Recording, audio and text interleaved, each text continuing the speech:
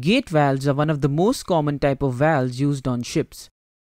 These valves generally are either fully open or fully closed. When fully open, the fluid flows through the valve in a straight line with very little resistance. Gate valves should not be used in the regulation or throttling of flow because accurate control is not possible, and high flow velocity in partially open valves may cause erosion of the discs and seating surfaces.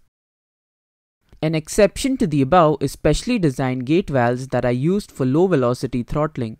Before we go into the details of the gate valve, please do subscribe to our YouTube channel and do not forget to press the bell icon so that you don't miss any future educational content from Marine Insight. Gate valves consist of the following parts. Hand wheel. This is a wheel that is rotated clockwise and anti-clockwise, and it is connected to the disc via the stem spindle. Stuffing box. It is a chamber in which the packing is compressed to avoid leakage from the steam spindle. Packing material. A gland packing is required for a reliable seal between the stem and the bonnet. Packing is available in a variety of materials including Teflon, elastomeric material, fibrous material, and others. Bonnet. The bonnet is the cover for the opening in the body and is the pressure valve's second most important boundary. A bonnet which serves as the cover for the valve body is made of the same material as the body. It is typically attached to the body via threaded bolts. Gasket. It is fitted between body and bonnet for sealing purposes. Stem. The valve stem is responsible for the proper positioning of the disc and provides the necessary movement to the disc for opening or closing the valve.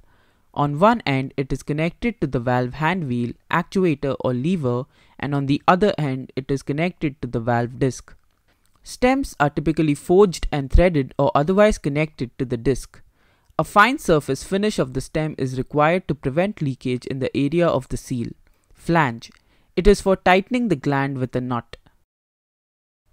Gate or disc. The disc allows, throttles or stops the flow. The disc in a gate or globe valve must move linearly to open or close the valve.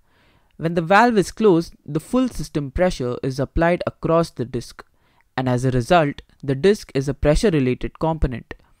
To provide good wear properties, discs are typically forged and in some designs, hard-surfaced. Valve body. The primary boundary of a pressure valve is the valve body, also known as the shell, and it holds all the parts together. A valve's body or first pressure boundary resists fluid pressure loads from connecting piping. It accepts inlet and outlet piping via threaded, bolted, or welded connections. Valve seat. The seating surface for the disc is provided by the seat or seal rings. A gate valve has two seats, one on the upstream side and the other on the downstream side. A gate valve disc has two seating surfaces that make contact with the valve seats to form a seal that stops the flow. These rings are detachable, which makes it easy for replacing them in case they are eroded or damaged. Working of a gate valve. The gate valve works by lifting the circular gate connected by a stem out of the path of the fluid by rotating the handle wheel anti-clockwise.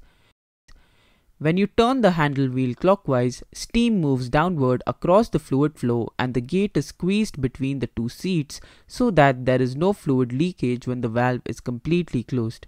Gate will either open or close. We hope that this video has helped you understand the construction and operation of the gate valve. Please do leave a comment if you want to see an explanatory video on any topic related to ships, and do not forget to press the subscribe button. Thanks for watching.